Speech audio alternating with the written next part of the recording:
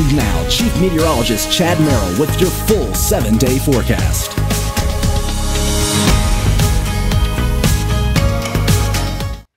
And a good Saturday evening, everyone. It is cold, and we are going to continue that through tomorrow morning before the temperatures start to rise. We are right now at 8 degrees. We'll fall another degree. The reason we're not tumbling tonight is because we have clouds and just a couple of flurries, but the wind chill up to 10 degrees below Fahrenheit. That's why the wind chill advisory is in effect. You wake up to lots of clouds, but after 1 o'clock, that's the turning point in our pattern. Finally, some sunshine and temperatures in the lower 20s. Right now, 8 degrees out in Summersville, 7 in Oak Hill and Pipestem, 5 degrees in Bluefield. And then our wind chills, even though we don't have a howling wind, when you even have a light wind at those temperatures, the wind chill is exponentially colder. That's why it feels like 3 below in Oak Hill and 11 below in Beckley and 14 below right now in Bluefield. With our surface temperatures and likely pavement temperatures below that critical 15-degree point, when the road salt really stops being beneficial, some of this glaze that you see is probably ice. This is Route 19 at Glen Jean, so take it easy as you go out and about. Even though the roads were wet earlier because we had a few rays of sun, we've lost the sun, and we do expect a couple of icy patches. Now, on the correlation coefficient, showing up a couple of flurries. This radar product does that pretty well, but we're not expecting any accumulation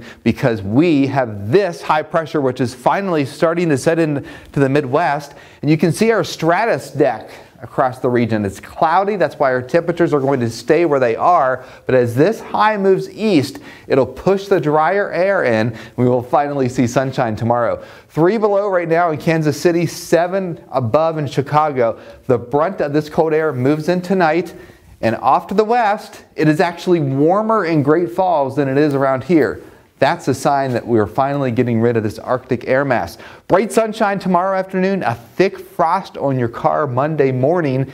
And then once we get into Tuesday, we're going to have some patchy freezing drizzle as a warm front pushes through. That warm front pushes through, and then we have a soggy stretch of weather Wednesday and Thursday. Not snow this time, but rain. So the weather impacts going forward. There will be a high threat for flooding, which I'll talk about soon, icy patches, and also dense fog in the Greenbrier Valley. That will be Tuesday into Wednesday. 7-day forecast, 21 degrees on Sunday, 40 degrees on Monday. After that frost, it'll be a gorgeous afternoon. Some patchy freezing drizzle on Tuesday, light rain on Wednesday, but there will be dense fog in the Greenbrier Valley. A couple of showers Thursday, and then Friday morning. Now, speaking of the rain that we are going to get, when you combine that with the snow, there is a threat for flooding, and here's a little bit more about that.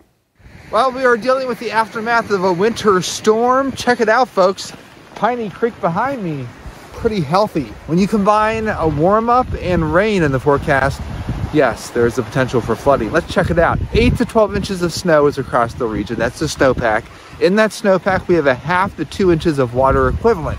Now, antecedent conditions leading up to flooding across the region in the wintertime do include that snow followed by rain. As a matter of fact, as we take a look at some of these crests that have occurred, the Meadow River in Nowlin was one of those. Back in February of 2010, there was 4 inches of snow followed by 1 inch of rain a couple of days later. Here in Raleigh County at Piney Creek, there was 11 inches of snow on the ground, followed by 3.6 inches of rain, so a judicious amount of rain in March of 2010, and that's when the highest crest of 11.47 feet occurred. Same with the Kanawha River, Kanawha Falls, following the blizzard of 96. There was 15 inches of snow on the ground, and then 6 days later, 1 inch of rain. And the second highest crest at the New River at Thurmond, well, there was 2 inches of snow, but 6 days later, there was 2 inches of rain, and that month, January of 2013, saw 1.6 inches above average precipitation, so it was already a wet winter. And then February 1st, boom, the river did flood. The current conditions in our region, well, there's, again, almost 2 inches of water in this snowpack.